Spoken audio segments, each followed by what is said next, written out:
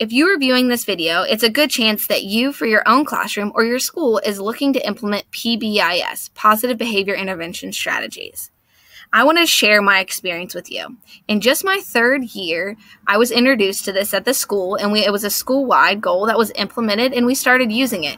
Now, 10 years later, I still use it in my own classroom if the school does not have it. I'm going to share my experience with you from middle school, high school, from schools that were close to Title I, English language learner schools, to schools that were very well off.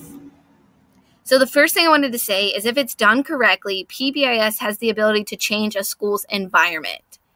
It also has the ability to change a school's culture in terms of like what people think about coming to school or their attitude about courses in the school.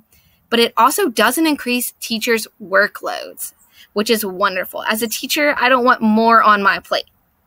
So the misconceptions. The first one and biggest one that I hear is everyone gets a trophy. And this is not true. Everyone should not be getting a trophy.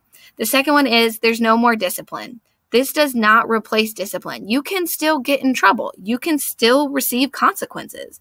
And then the last one is that it's going to be more work on a teacher's plate, and it should not be that.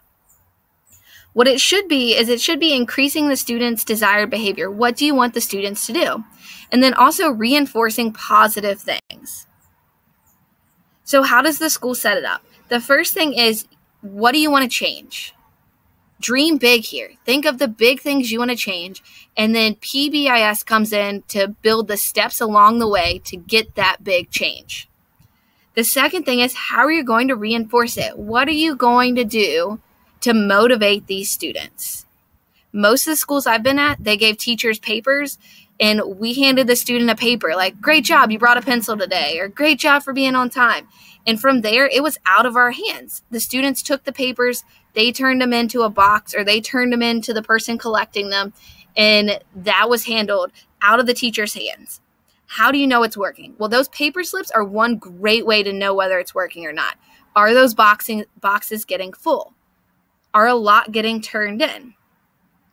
Then the next thing is, what are your next steps? So when you notice that your school is accomplishing the first step, it's time to go the next step. You've got to keep reaching, keep improving, keep pushing the students, keep pushing the staff. So what does it look like? It's a growth over time. Like I shared, this is almost my 10th year doing PBIS, and in the beginning, it started off with 3 slips of paper a day. I gave out 3 slips of paper a day to students. That was it. Now I can acknowledge 5 or 6 students in each class period, but it's taken time. So you have to start small. Start at one step. What is this one thing you want students to be able to do? In my classroom, I want them to bring a pencil, and that's a very important thing. Bring something to write with. And then from there, students need to have a buy-in. Okay, you have to keep them motivated. What are you going to keep putting out there that they really want? And I'll talk about this more in my classroom video, but my kids love stickers. And I teach middle school and high schoolers, and they love stickers. So for them, it's stickers. So it doesn't have to be something expensive. If your school is looking at bigger things, there's plenty of local businesses and large companies that will help you out. Once you have a good system going, you have to be consistent.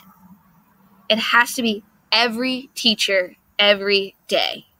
It's why you have to keep it simple also, because you can't add more work on the teachers. If more work's added on them, then it's going to be hard for them to keep it consistent. And then the other piece is dream big. What's that ultimate goal? And try to reach it. And take each step and make it closer to that goal. And sometimes you might have to take a step back, and that's okay. But keep working towards that goal. So I just wanted to say thanks to Slides to Go for the free slides. If you would like to see my classroom video, I'm going to break down how I use this in my classroom.